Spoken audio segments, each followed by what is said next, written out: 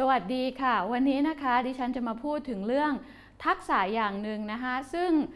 สำคัญแล้วก็จำเป็นมากสำหรับการแปลล่ามแบบพูดตามนะคะแต่ก่อนอื่นขออธิบายก่อนว่าการแปลล่ามแบบพูดตามคืออะไรคือการแปลล่ามแบบนี้เป็นการแปลที่เราจะให้ต้นฉบับพูดไปสักระยะหนึ่งเสร็จแล้วก็ขอให้ต้นฉบับเนี่ยนะคะเขาเว้นช่วงคือให้เขาหยุดพูดในตอนที่เขาเว้นช่วงนั้นล่ามก็จะพูดคำแปลพอพูดคำแปลหมดแล้วนะคะต้นฉบับก็จะพูดเนื้อความต่อไปอีกสักช่วงหนึ่งแล้วก็เว้นช่วงอีกนะคะให้ล่ามพูดคำแปลสลับกันไปมาแบบนี้เรื่อยๆนะคะอันนี้เป็นการแปลล่ามแบบพูดตามซึ่งไม่เหมือนกับการแปลล่ามแบบพูดพร้อมตรงที่ถ้าเกิดเป็นการแปลล่ามแบบพูดพร้อมเนี่ย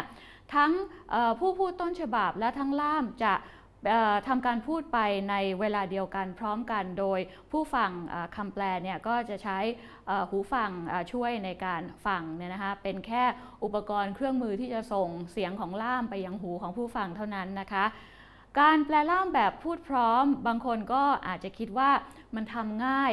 มันทำยากกว่าการแปลล่ามแบบพูดตามตรงที่ว่าในการแปลล่ามแบบพูดพร้อมเนี่ยล่ามจะต้องทั้งฟังทั้งคิดแล้วก็พูดคำแปลไปในเวลาเดียวกันคนส่วนมากก็จะคิดว่าการแปลล่ามแบบพูดตามเนี่ยนะคะมันง่ายกว่าเนื่องจากว่าล่ามมีโอกาสที่จะฟังคำแปลหลายๆคำฟังเนื้อหาที่มันครบถ้วนสมบูรณ์มากกว่าเสร็จแล้วก็ค่อยพูดคำแปลนอกจากนั้นนะคะล่ามยังมีโอกาสที่จะจดบันทึกในระหว่างที่ฟังต้นฉบับแล้วก็ค่อยมาดูบันทึกนั้นมีคล้ายๆกับว่าเป็นเอกสารให้อ้างอิงได้ก่อนที่จะพูดคำแปลออกมาวันนี้ค่ะเราก็จะมาคุยกันถึงเรื่องการจดบันทึกของล่ามที่ใช้ในการแปลแบบพูดตามนะคะว่ามันเหมือนหรือไม่เหมือนการจดบันทึกทั่วไปอย่างไรนะคะก่อนอื่นเรามาดูเหตุผลกันค่ะว่าทำไมเราจึงจดบันทึกสำหรับคนทั่วไปเนี่ยนะคะที่เราใช้การจดบันทึกในชีวิตประจำวันส่วนมากจะใช้การจดบันทึกเพื่อที่จะกันป้องกันไม่ให้เราลืมข้อมูลที่เราจดบันทึกยกตัวอย่างเช่นถ้าสมมุติว่าเราไปฟังเลคเชอร์ใช่ไหมคะเราก็จะจดบันทึกเอาไว้เพราะว่าเราต้องการที่จะมาทบทวนเนื้อหาสาระในวิชานั้นอาจจะทิ้งเอาไว้สักเดือนหน้าหรืออีกสัก 2-3 เดือนก่อนสอบมาเปิดบันทึกที่เราจดนั้นอ่านอีกทีหนึ่งเราต้องการที่จะคล้ายๆกับเตือนความจำของตัวเองว่าที่เราเคยเรียนเอาไว้ในห้องเรียนเนี่ยนะคะที่เราเข้าใจเอาไว้ตอนนั้นเนี่ยมันเป็นอย่างไรบ้างเนี่ยนะคะหรือบางคนก็จะมีข้อมูลที่มันเป็นรายละเอียดเล็กๆน้อยๆแล้วเขากลัวว่าถ้าเกิดเขาไม่จดเอาไว้เขาจะลืมอย่างเช่นจะไปซื้อของใช่ไหมคะก็อาจจะจดเป็นรายการช้อปปิ้งเอาไว้ว่าเดี๋ยวฉันจะไปซื้ออันโน้นอันนี้นะเพื่อที่ว่าจะได้ไม่ลืมแม้แต่ชิ้นเดียวอย่างนี้เป็นต้นนะคะแต่ว่าการจดบันทึกของล่ามเนี่ยไม่เหมือนการจดบันทึกที่เราใช้ทั่วไปในชีวิตประจำวันนะคะก่อนอื่นนะคะดิฉันอยากจะบอกคร่าวๆว่าขั้นตอนในการแปลแล้วก็ในการจดบันทึกเนี่ยเป็นอย่างไร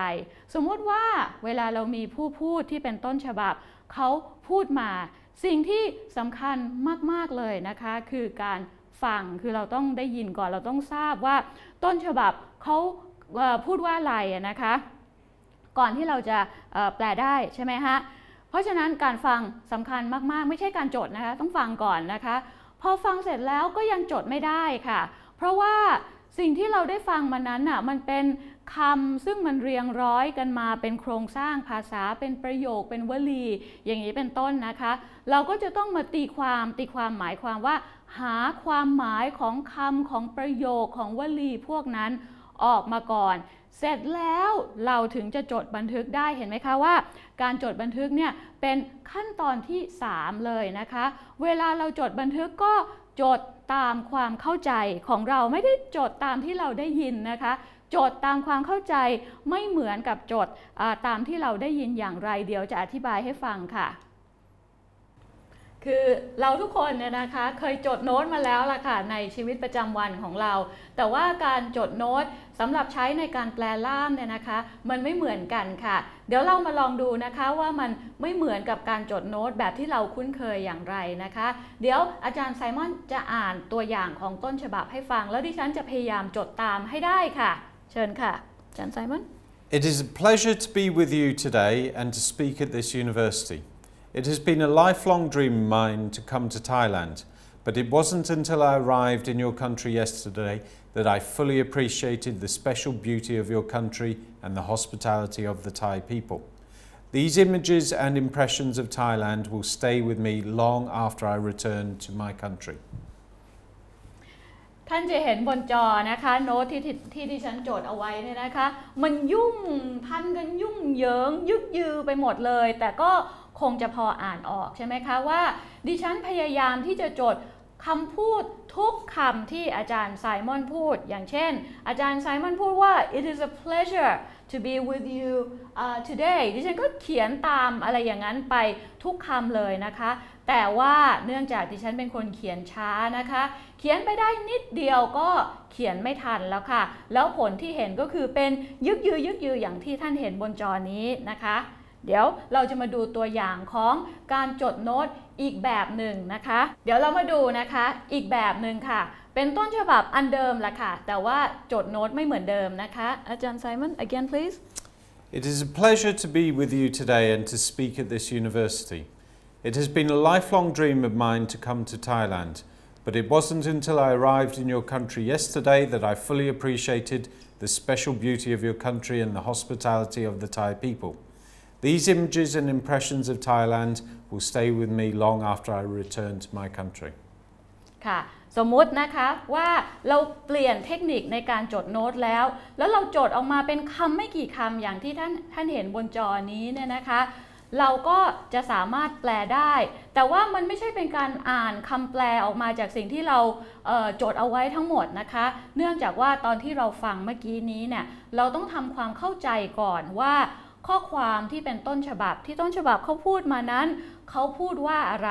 แล้วโน้ตที่เราจดนั้นเป็นเพียงสิ่งที่เราใช้เพื่อที่จะเตือนความจำของเราเองที่เรามีต่อความเข้าใจอันนั้นยกตัวอย่างเช่นท่านเห็นคำว่า pleasure ที่อยู่บน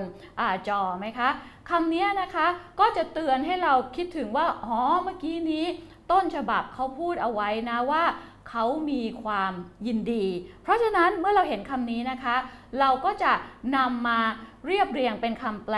ลักษณะว่าผมมีความยินดี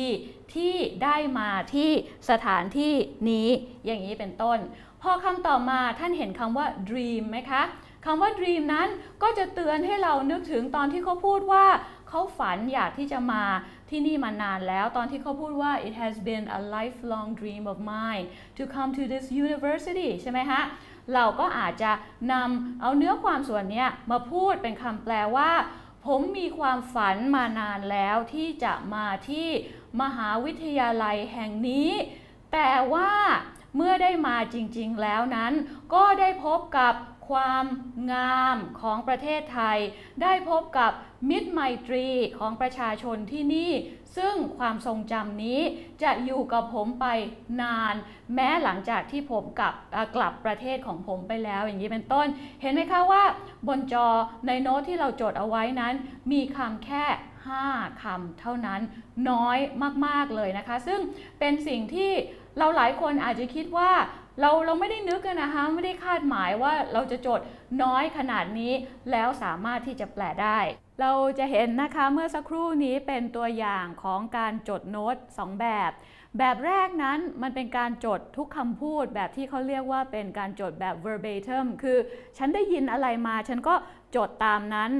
คนที่จดโน้ตแบบนี้เนี่ยเวลาที่เขาฟังนะคะเขาก็จะฟังแค่ว่า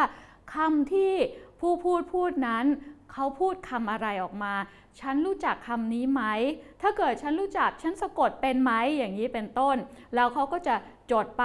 โดยพยายามที่จะจับคู่คำที่เขาได้ยินกับคำที่เขารู้มาแล้วเคยรู้จักเคยเรียนเคยเห็นมาแล้วในอดีตเอามาคู่กันว่ามันเป็นคำเดียวกันเสร็จแล้วก็จดลงไปบนกระดาษนะคะการจดลักษณะแบบนี้ทุกคนคงเคยจดละค่ะแล้วก็คงจะทราบว่าเราจะมีปัญหามากเลยนะคะสมมุติว่าเราไม่รู้ว่าคำนี้สะกดยังไงเราก็จะชะงักใช่ไหมคะ สมมติว่าเราไม่แน่ใจว่าประโยคเนี่ยขึ้นต้นตรงไหนหรือว่าจบตรงไหนต้องใช้ punctuation mark อะไรแบบนี้นะคะเราก็จะชะงักแต่ว่าในการแปลล่ามคงจะทราบนะคะว่าเวลาเป็นเรื่องที่มีความสำคัญมากแล้วถ้าเกิดเราชะงักไปนิดเดียว1 หรือ 2 วินาทีอาจจะมีผลต่อการแปลของเราอย่างมากเลยนะคะส่วนการจดโน้ตในลักษณะที่2ที่เห็นว่าจดเป็นคำๆนั้นเป็นตัวอย่างของการจดโน้ตหลังจากที่ผู้แปลหรือผู้จดได้กลั่นกรองความหมายแล้วกลั่นกรองหมายความว่าไงคะหมายความว่าผู้พูดเนี่ยเขาก็พูดต้นฉบับมามีคำหลายๆคำแบบที่เราพยายามจะจดทุกคำนั่นแหละค่ะแต่ว่าแทนที่เราจะจดทุกคำเรามาฟังดูก่อนแล้วก็หาความหมายว่าคำหลายๆคำที่เขาพูดมาเรียงเป็นวลีหรือว่าเรียงเป็นประโยคพวกนั้นเนี่ยมันมีความหมายว่าอะไรเมื่อเราได้กลั่นกรองแล้วเมื่อเราได้ตีความแล้วเราก็เกิดความเข้าใจใช่ไหมคะเกิดความเข้าใจแล้วเราก็เอาสิ่งที่เราเข้าใจนั่นแหละค่ะมาเขียนลงบนกระดาษเป็นโน้ตของเราจึงเห็นนะคะว่าการจดโน้ตในลักษณะที่2นี้เป็นการจดเป็นคำหรือบางทีไม่ต้องเป็นคำด้วยซ้ำก็ได้นะคะหรือถ้าเกิดจะจดอยากจดเป็นวลีก็ได้นะคะแต่ว่าจะไม่มีการจดแบบยาวๆแบบเป็นใจความครบถ้วนอย่างเช่นเป็นประโยคหรือเป็นประโยคหลายๆประโยคติดต่อกันอะไรแบบนั้นไม่ใช่นะคะคราวนี้เวลาที่ล่ามจดโน้ตแบบนี้เนี่ยเขานำโน้ตพวกนี้ไปใช้อย่างไรก็ใช้ใน2 สถานะด้วยกันนะคะแบบแรกนั้นก็คือเพื่อเตือนความจำก็เหมือนกับคนทั่วๆไปเวลาจะไปซื้อของแล้วก็จดไปว่าจะไปซื้ออะไรก็เพื่อเตือนความจำใช่ไหมคะล่ามก็ใช้เพื่อวัตถุประสงค์นั้นเช่นเดียวกันคือเตือนความจำของเราว่าเวลาที่เราจะพูดคำแปลนะเราจะต้องพูดความหมายนี้เราอย่าลืมพูดถึงเรื่องนี้แล้วเราก็อย่าลืมพูดถึงเรื่องนี้นะอย่างนี้เป็นต้นนะคะและประโยชน์อีกอย่างหนึ่งของการจดโน้ตก็คือมันเป็นเหมือน outline เป็นเหมือนกรอบของคำแปลที่ล่ามจะพูดหมายความว่าเราก็จะพูดตามโน้ตที่เราจดเอาไว้เนี่ยนะคะเรียงตามลำดับเวลาตามนั้นเลยค่ะคืออะไรที่จดเป็นคำแรกเราก็พูดความหมายนั้นก่อนแล้วก็พูดความหมายต่อมาตามกันไปอย่างนี้นะคะอันนี้แหละค่ะการที่เรามีโน้ตที่จดไว้เนี่ยก็จะช่วยทำให้เราสามารถแปลได้ดีกว่าที่เราจะไม่จดนะคะแต่ไม่ได้หมายความว่าถ้าเกิดไม่มีโน้ตแล้วเราจะแปลไม่ได้นะคะเพราะว่าสิ่งที่สำคัญที่สุดในการแปลไม่ใช่การจดโน้ตค่ะแต่เป็นความสามารถในการตีความคือทำความเข้าใจต้นฉบับและความสามารถในการถ่ายทอดต้นฉบับนั้นออกไปได้อาจจะมีบางช่วงบางตอนของการแปลซึ่งอาจจะเป็นการพูดสั้นๆหรืออาจจะเป็นเนื้อหาที่ไม่มีความซับซ้อนเท่าไหร่ที่เราอาจจะไม่จำเป็นที่จะต้องจดโน้ตเลยก็ได้นะคะแต่ว่าคนส่วนใหญ่เนี่ยนะคะเขาก็จะมีความเข้าใจผิดเกี่ยวกับโน้ตหรือว่าเกี่ยวกับเอกสารคือคนทั่วไปนะคะก็มักจะชอบอะไรที่มันเป็นลายลักษณ์อักษรชอบอะไรที่มันเป็นรูปธรรมอย่างเอกสารอันนี้เนี่ยนะคะมีแล้วก็แบบกอดเอาไว้เกาะเอาไว้แล้วมันรู้สึกอุ่นใจก็ดีค่ะถ้าเกิดว่าเรามีเอกสารให้เราอ่านนะคะแต่ว่าบางทีเอกสารอาจจะไม่เป็นประโยชน์หรือโน้ตอาจจะไม่เป็นประโยชน์สำหรับเราเสมอไปก็ได้นะคะถ้าเกิดว่าเราใช้อย่างไม่ถูกต้องอย่าลืมนะคะว่าในการแปลล่ามเนี่ยเวลามีความสำคัญมากเราจะต้องแบ่งเวลาจัดสรรการใช้เวลาของเราให้เกิดประโยชน์สูงสุดสมมุติว่าเรานำเอาสมองเอาเนื้อที่สมองของเราเนี่ยนะคะไปใช้ในการพยายามที่จะฟังว่าต้นฉบับนั้นเขาพูดคำว่าอะไรแล้วก็ในการพยายามที่จะเขียนโดยสะกดให้ถูกต้องเขียนคำพวกนั้นลงบนกระดาษให้ครบถ้วนคล้ายๆกับเหมือนเวลาที่เราจดเลคเชอร์เนี่ยนะคะเราอาจจะไม่มีเวลาเหลือที่จะตีความหาความหมายของเนื้อหาที่เขาพูดมาก็ได้นะคะถ้าเกิดเป็นอย่างนั้นเราจะมีปัญหาใหญ่เลยค่ะคราวนี้นะคะก็มีหลายคนเนี่ยนะคะที่เขาคิดว่าเวลาที่ล่ามฟังต้นฉบับเนี่ย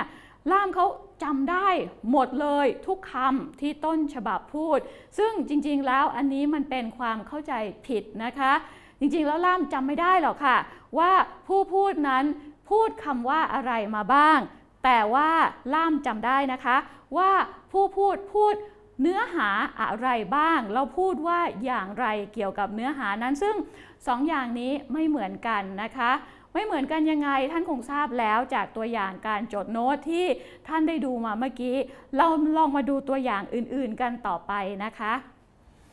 Thank you, Mr. President, Mr. Governor, Mr. Ambassador, members of the administration,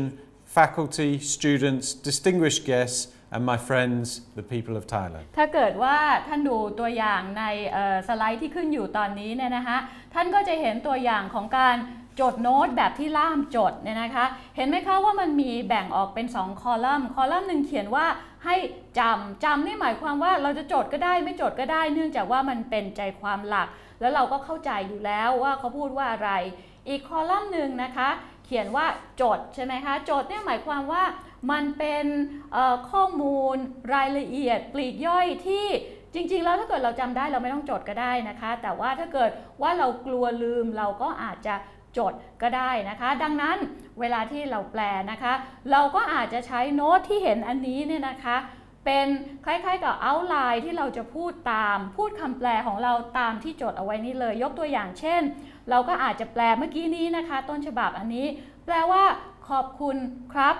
ขอบคุณครับท่านอธิการบดีขอบคุณท่านผู้ว่าราชการจังหวัดขอบคุณท่านทูตขอบคุณท่านผู้บริหารขอบคุณคณาจารย์ขอบคุณนักศึกษาขอบคุณแขกผู้มีเกียรติและประชาชนชาวไทยอย่างนี้เป็นต้นนะคะคราวนี้เดี๋ยวเรามาดูเนี่ยนะคะตัวอย่างอีกอันนึงนะคะอาจารย์ Simon paragraph 2 please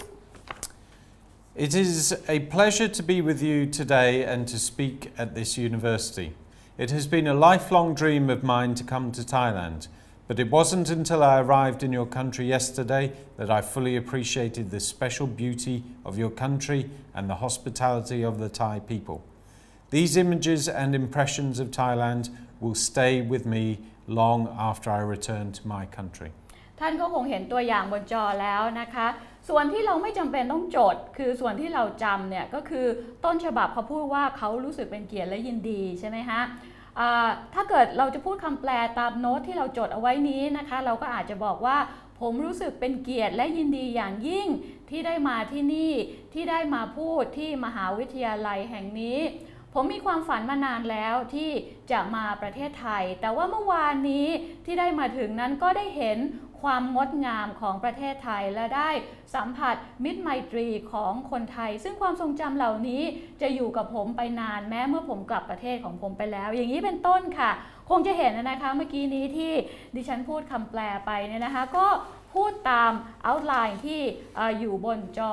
ตามนั้นเลยเนี่ยนะคะเดี๋ยวเรามาดูตัวอย่างต่อไปค่ะ